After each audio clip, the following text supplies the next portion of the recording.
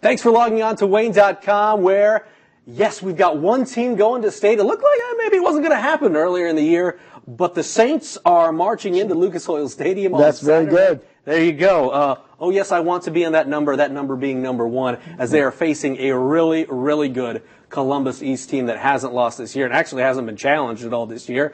Tom Davis is always joining us. And, Tom, talk a little bit about your first impressions after the win on Friday night for Bishop Dwenger, knowing, all right, they're in the state championship game, and now they've got to play their toughest game of the season and play their best game of the season this coming Saturday.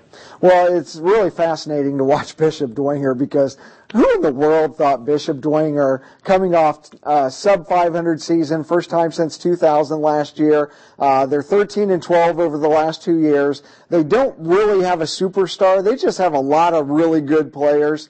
Who in the world thought this was going to happen? I mean, I could have, a month ago, given you maybe 4 or 5 teams that I thought had a legitimate chance to get here. I'm not sure Dwenger would have been on that group or in that group, but here they are, and kudos to them. Absolutely dominated East Chicago Central.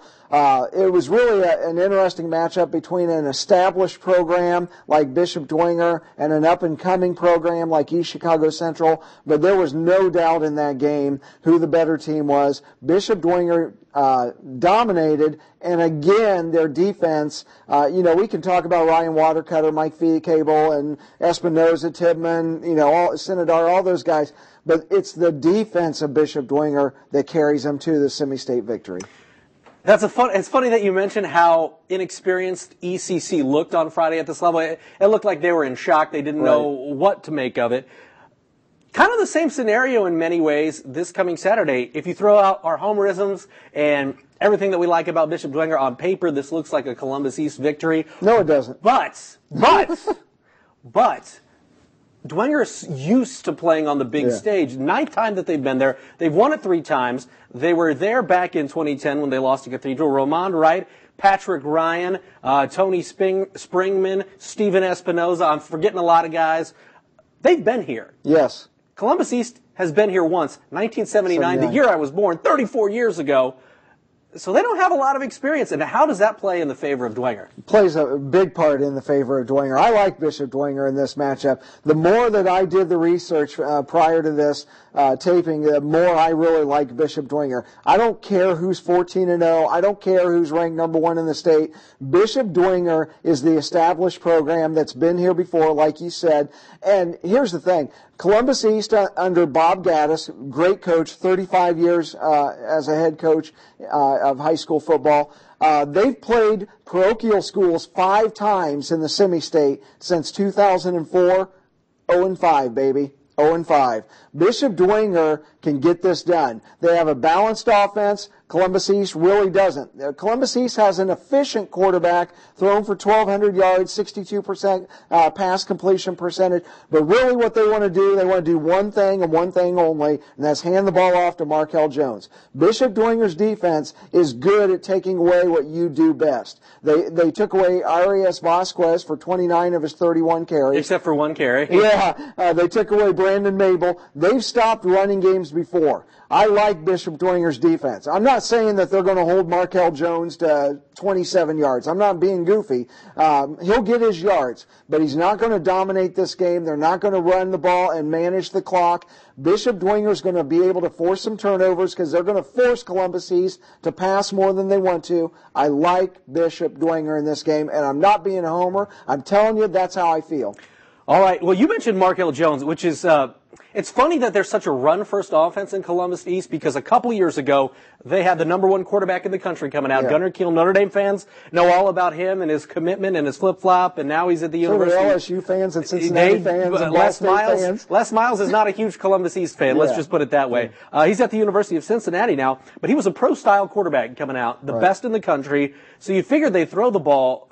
But they've really adapted to what they have, and what they have in Markel Jones is a guy who's considered one of the best players in the state for the class of 2015. Over 2,400 yards rushing, 40 touchdowns from that running back position. He's really good. He's already got a scholarship offer from Toledo. Ball State's looking at him. IU's looking at him. A number of other MAC schools are looking at him. Really good running back, obviously. And that starts with a really experienced and good offensive line as well. We talk about Bishop Dwenger's offensive line's undersized, but they kind of overachieve. They've overperformed this year. Columbus East has a good offensive line, and they tend to dominate their opponents. Here's a big factor. I mean, we've mentioned some other factors. Columbus East doesn't play the competition Bishop Dwenger does. I mean, Bishop Dwenger has prepped here against Concordia, Wayne, Northside, Snyder, East Noble, New Haven, and they've gone outside and played Cathedral and Cincinnati, LaSalle. Bishop Dwenger has seen teams as good as Columbus East. Columbus East has not seen teams as good as Bishop Dwenger. Now, their last two opponents have combined for 24 wins. So as Columbus East, the Olympians have gotten deeper in the tournament. They've faced tougher competition. But week in and week out, Bishop Dwenger challenges themselves against the best. That's not something that Columbus East has been able to do down in southern Indiana. That plays a huge factor in this game. Bishop Dwenger's defense, they'll do a good job of containing the outside edges and not letting Jones get on the edge. They'll force him back into the middle where they can gang tackle. They fundamentally tackle well. They somewhat contain Markel Jones and force Columbus East to pass more than what they want to do this week. Yeah, Columbus East, you mentioned, they haven't played the competition, but they also haven't played down to the competition. They have not had a game in which they haven't won by 3 touchdowns, I should say. And that includes last week's win, 49-14, against the number 2 previously undefeated team in the state in New Palestine. So there's a little bit of sticker shock, I think, when you look at the numbers. Columbus East, 52 points a game. They're giving up only 11. If you're Chris Schwarzkopf and Coach Watercutter and the rest of that coaching staff at Bishop Dwenger, what do you focus on this week to say, or do you have to mention how good their offense is when you're prepping? The numbers maybe speak for themselves. Well, no, I think they'll treat Columbus East with respect, which they should. I mean, they're ranked number 1 for a reason, and they're undefeated for a reason. And like you said, they do blow out everybody that they've played. But having said that, they also temper that with, look, guys, look what we've done. Look what we're capable of doing. And look at the teams we've beaten. I mean, we've gone on the road and beaten Cincinnati, LaSalle. So, Bishop Dwenger, although they will respect Columbus East, they'll be fully cognizant of everything they can do, and they can do some things. They're also not going to be shocked by it. They're not going to be awed by it. And so I just think Bishop Dwenger, the tradition of the program, the experience of these kids, I mean, you can say, well, the past teams have gone to a state championship, but these kids have gone on the road and played the Cathedrals and Cincinnati LaSalle's over the course of their career. These kids have challenged themselves against the best teams in the state. So these kids will not be intimidated by Columbus East in any way, shape, or form. And it's funny that you mentioned the tradition, because last week, preparing for the ECC game, as we mentioned, ECC hadn't been to that level before. And talking to Coach Schwarzkopf and talking to the players at practice, that's one of the things they downplayed. I was like, you guys are used to being here. How much level of comfort is it? And they totally downplayed it, because these guys in 2010, you're talking about they're freshmen at that time, and you got to be a pretty special freshman to play at Bishop Dwenger, considering the number of names that we rattled off earlier. But is that good coaching? Is that setting up the mindset to be successful, saying,